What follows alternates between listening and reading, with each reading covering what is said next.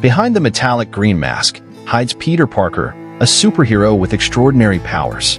Transformed by cybernetic technology and the power of the universe, he becomes Spider-Man Cybernetic Dark Green, the protector of the city with a steely resolve.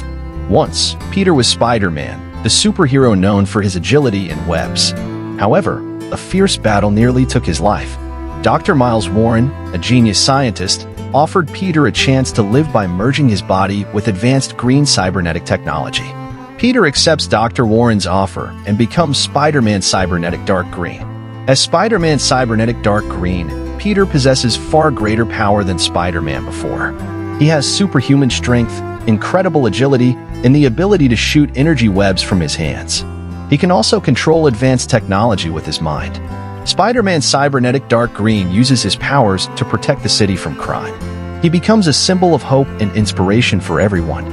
He shows that even though he was injured and reborn with technology, he can still be a great hero.